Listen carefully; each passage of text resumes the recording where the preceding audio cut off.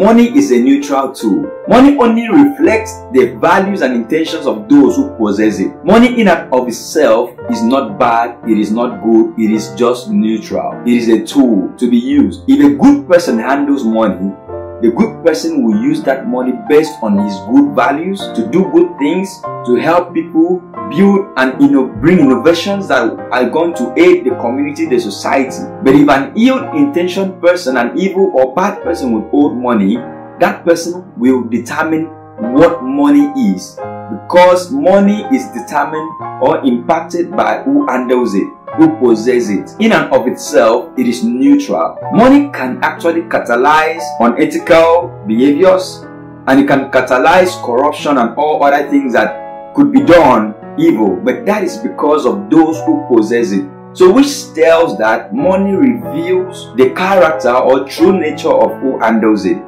That is why in life you can actually test people's character. Maybe as a Christian you can test a fellow person's character through what they do with money and how they handle money and their usage of money. If you are going into a relationship, you can do same.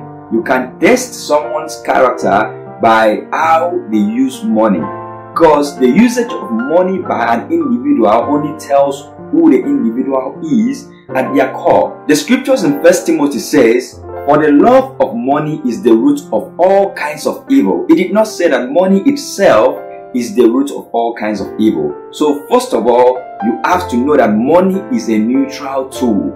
In and of itself, it does nobody no harm. So let me answer this hidden question that might be in your heart as a Christian. Is it good to have money? Yes, it is. Because once you have a good heart, good intentions, good motives, and God has kept you grounded, it is good to have money.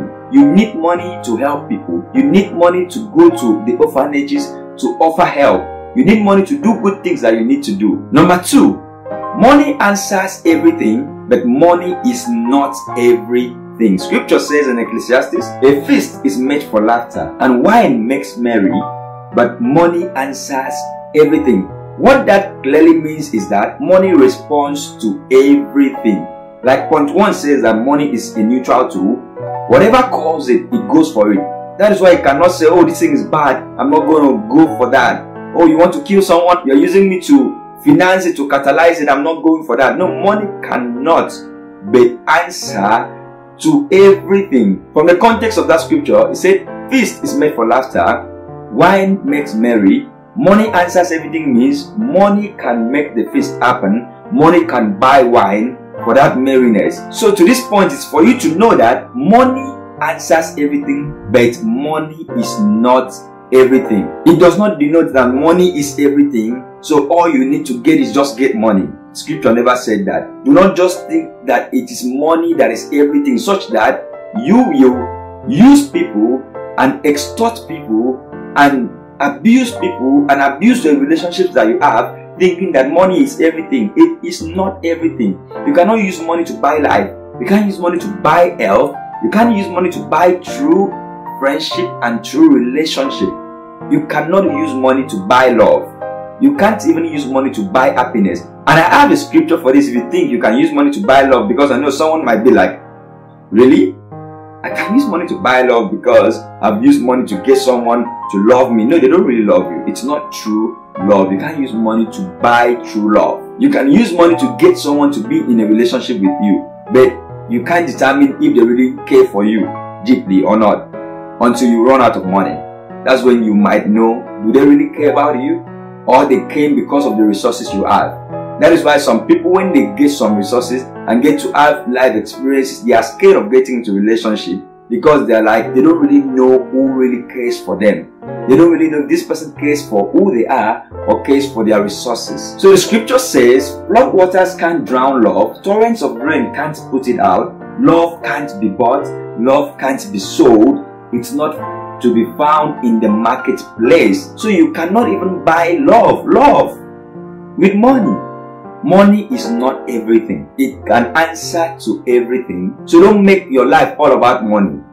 Instead, make your life all about being of value to people. If you have money, use it to be of value to people. Number 3, money is a defense. Scripture says, "For wisdom is a defense as money is a defense." But the excellence of knowledge is that wisdom gives life to those who have it. The truth is that money can shape you and protect you from poverty, from lack, and be of welfare to you and those of your household. And if you were to be asked of the good things that money could do for you, or what you want to use money to do, of course you would enumerate some or a number of that.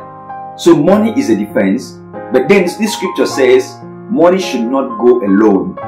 Wisdom is a defense. The excellence of knowledge tells you that as much as you have money, you should pay your money with wisdom. You need wisdom as much as you have money, because wisdom will help you to know how to use the money with purpose, for the right thing, for the right cause, instead of allowing it to lead you into some unethical behaviors that will damage your life.